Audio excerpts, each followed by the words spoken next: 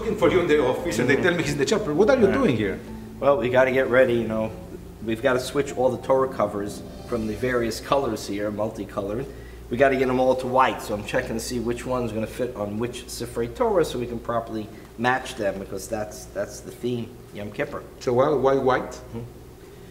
Lots of different reasons, I think. Most people say purity, but I think they think of purity like I'm not clean, now I'm clean. I think when the rabbis talking about purity, they were really talking about how to cleanse one's heart and cleanse one's mind and leave all the trouble and the mistakes behind and move forward. So I think that's what I mean by purity. But white, I think universally seems to mean purity in most religious traditions. There's another connotation that this reminds us of our tachrichim, you know, of the shroud, no? When people, traditional Jews, we get buried with a shroud, a white shroud, to show that there is a limitation to my life. So everything we are not allowed to do in Yom Kippur. We don't eat, we don't drink, we don't bathe, we don't put creams, we don't have intimate relationship. We are pretend we are death. Right. You know, Leonard Fine, the late Leonard Fine, he was the founder of Moment Magazine and the founder of Mazon. He was a real tikkun olam, outreach type of teacher in the American Jewish community that helped transform a lot of the community. When he talked about fasting, he said it this way, when he launched Mazon. He said, fasting, yes, you have to torment your body a little bit so you feel, you know, when you don't feel good and you're hungry, you get a little bit remorseful. But he says, I think there's another reason. When you're fasting, you're imitating dying. And at the end of the day, when you go to break fast, you've looked back and said, I'm mortal.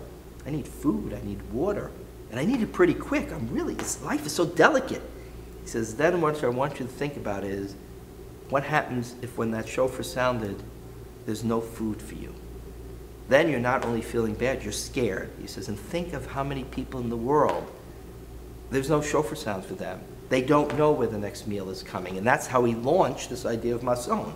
So he said, you know what you should do? Calculate what you would have spent for your family on food for Yom Kippur and donate to this thing called Mazon or to your local food bank. We have a kosher food bank here. We have other food banks.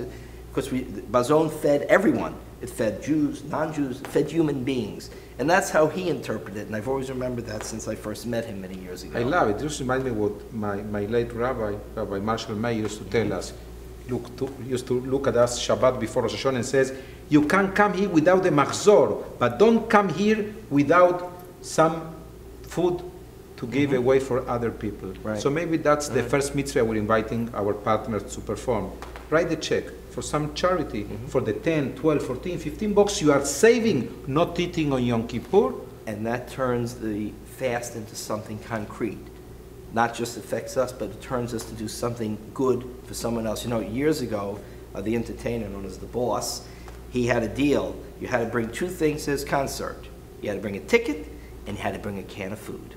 And he would then personally, after the concert the next day, after loading truckloads, because he got 40, 50,000 people to his concerts at open stadiums, he would personally go with the truck, and they would deliver the canned goods to the local food banks.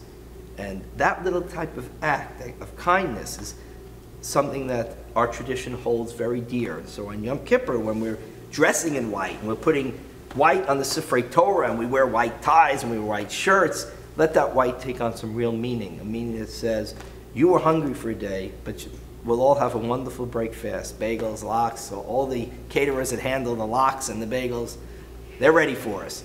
But think about those people in the world for whom the fast is interminable. It goes on day after day, and they're always desperate for a little bit of help. What shows is that the prophet Isaiah, 2,000 years ago or more, was so clear, saying, this is the fast I require. Think about those who don't have food during the year. No, I was thinking, what a pity that 50% of the Jews who are abandoning the Jewish community, maybe they do because they only see a white cloth and don't understand what's behind. They didn't hear the depth behind it, and that's what we have to communicate. And let's become an ambassador of those messages to your family, your friends, or those Jews who are all over and will not make it Yom Kippur to show. At the break fast, sit around the table and talk to everybody. Where are we going to send some tzedakah tomorrow to make sure that those people who are hungry in our community will not be hungry this week? Chatima Tova. Gemara Tov.